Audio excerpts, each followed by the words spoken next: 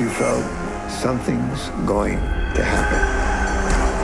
There's the fiery Panamanian Durán. He was absolutely ferocious. He was fearless, the greatest lightweight in boxing history. I've never been hit that hard. His hands feel like freaking bricks. No teníamos con qué comer. Dormíamos en un zaguán y yo me metí a boxear por la necesidad. The Canal Zone is sovereign United States territory. Durán was fighting for a nation. Durán was fighting for Panama. Sugar Ray Leonard versus Roberto Durán. America's sweetheart against a demon. And what's happening? Durán says no. Those eyes that used to stare you down were now lost. I think he's quitting. I don't understand.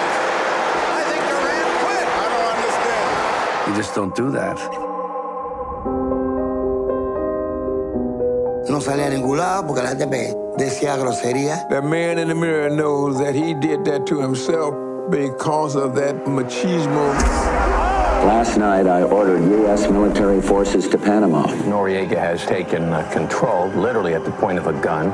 Noriega tenía el poder y yo tenía el pueblo. Él tenía que demostrar quién era Roberto Durán al mundo. He represented never giving up. If I can do this, you can do it as well. We all wrote him off. All of a sudden, the guy comes back again. Man, God damn. You could look into a man's eyes, you could see his soul.